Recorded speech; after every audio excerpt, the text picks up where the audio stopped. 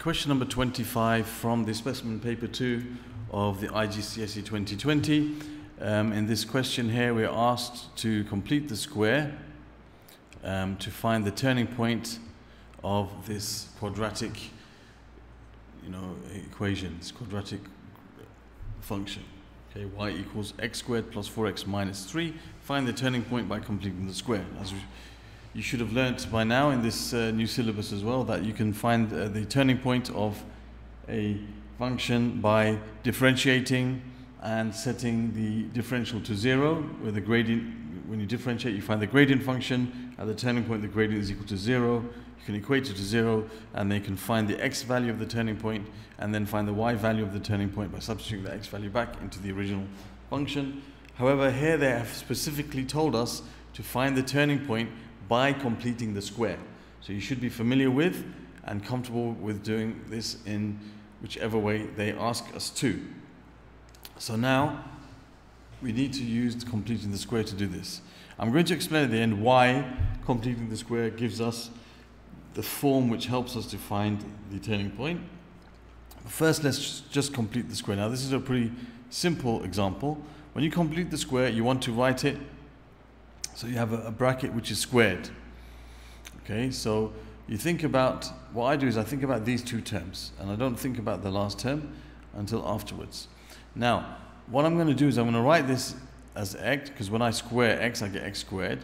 And I know that this is the middle term. When I have a squared bracket, the x term is the middle term, which represents the sum of this number here added to itself, or twice this number here in this case, which is a squared bracket.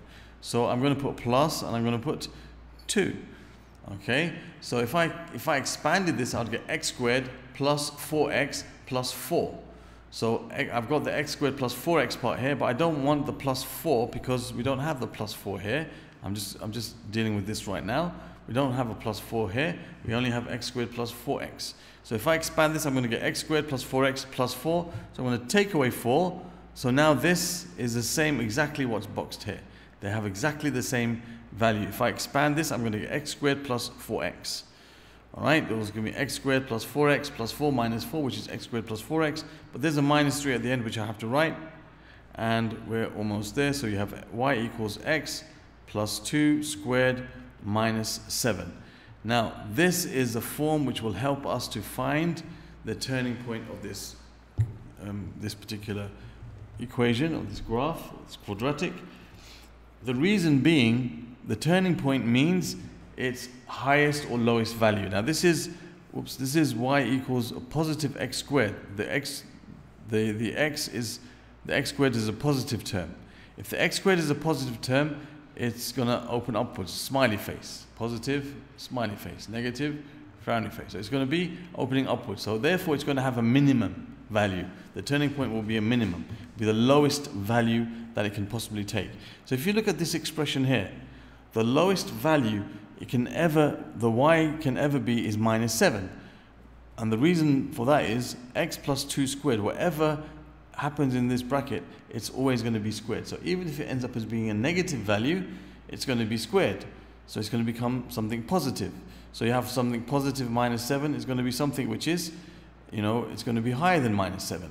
Like minus, if this is say 3 minus 7, it's going to be, minus 4. It's going to be something that's bigger than minus 7. So the lowest value this can ever be is minus 7. So the lowest y value is going to be minus 7. And what's the value of x for which that becomes minus 7? Well, that's when this bracket here becomes 0. 0 minus 7 is going to be the lowest it can be. So what value of x makes this 0? If I put x equals minus 2, x plus 2 becomes 0 when x is minus 2. So there we have the turning point. Now, some people just memorize it, the vertex.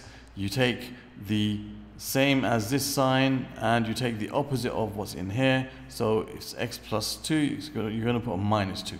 But that's the actual reason for it, because x equals minus 2 is what causes this bracket to become 0, which leaves you with the lowest value that this expression can be, which is minus 7.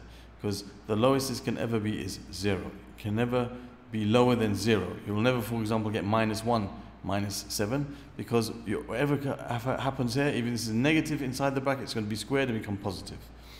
Okay, so I hope that's clear for you. That's using completing the square in order to find the vertex. Okay, thank you for watching, and other questions in this paper are found from the playlist, which is linked in the description below. Thank you for watching.